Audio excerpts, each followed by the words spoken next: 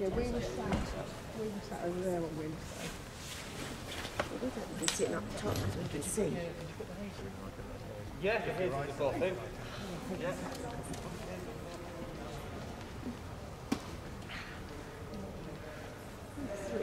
Sit in the front row. Almost. Hello everyone, thank you for coming. My name's Aidan, I'm Technical Director at Hull Cultural Leisure Theatre and Halls. Obviously we're at Hull New Theatre today. We all work across two buildings, Hull New Theatre and City Hall. Anyone been to any shows here before? Yeah, great. Anyone been to City Hall before? Excellent, so you know a bit about what we do from an audience perspective. Today's all about showing you a bit more of what we do of our normal jobs day to day for us. Sound, lighting, staging, video, and how we make that work in the two buildings. We're only going to be here today, but I will be talking a little bit about City Hall as well.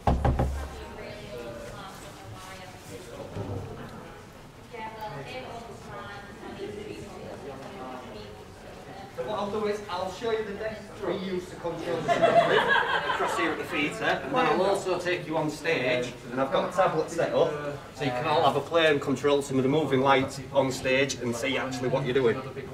So have any of you had any theatre knowledge before or anything? Yeah. Yeah?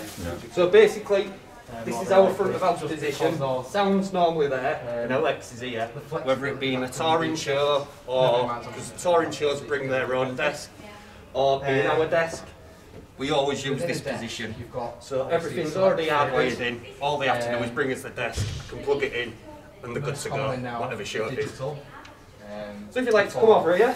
In the olden days, it was all analog, whereas now we've all got different layers and all sorts. So what we're going to do is, theatres actually do multiple things. because we've got a ballet on over the weekend, the ballet's got their lights in now. So I'm going to go from their lighting bit.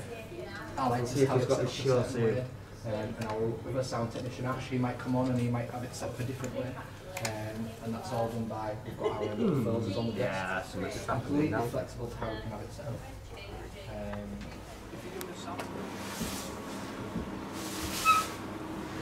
I'm just trying to get some light on for us. Sorry.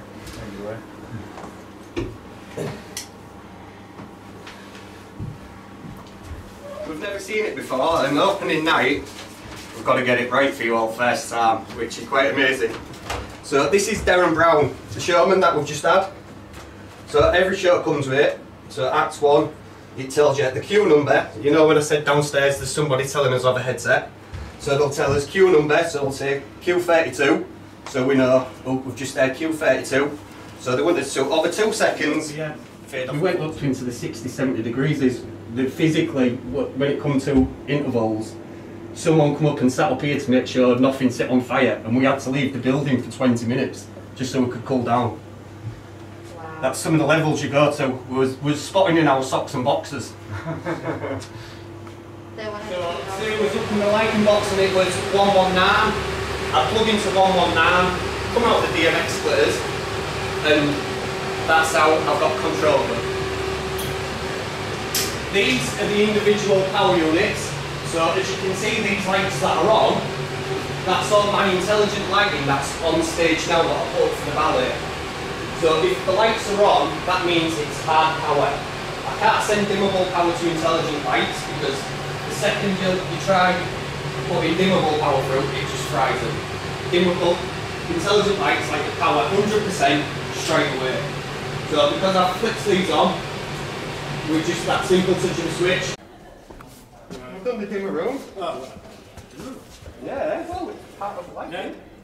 That used to be the office, and now it's just like a dumping area.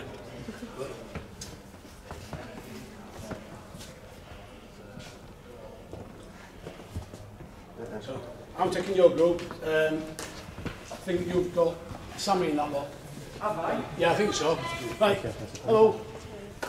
I'm Alan, stage manager. So any questions you want to go, shout them out, we'll try and answer them. As Ben was saying, the doors, you can break it down, but usually if it's a truck, it'll just wheel in. Just go back on the floor. In one way, I didn't mind it. If you was on the fly, and you needed a hand on the stage, you pull the scene and then in for 5 minutes and then go and give them hand on stage if they're busy. Now, the fireman's up there.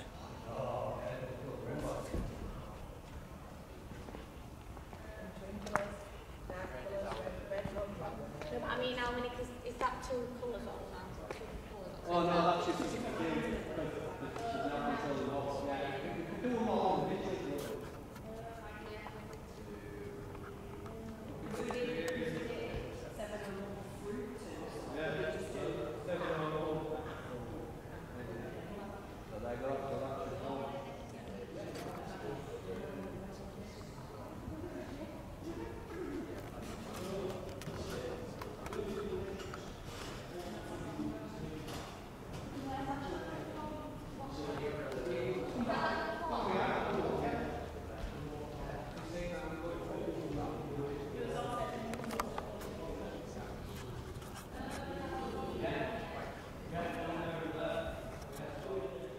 stage, so wardrobe's a busy world for us. And I was just saying to the other group, they were asking like, why don't the tours tour all of their own team? But you've got to imagine that every single person that you tour, you have to pay them.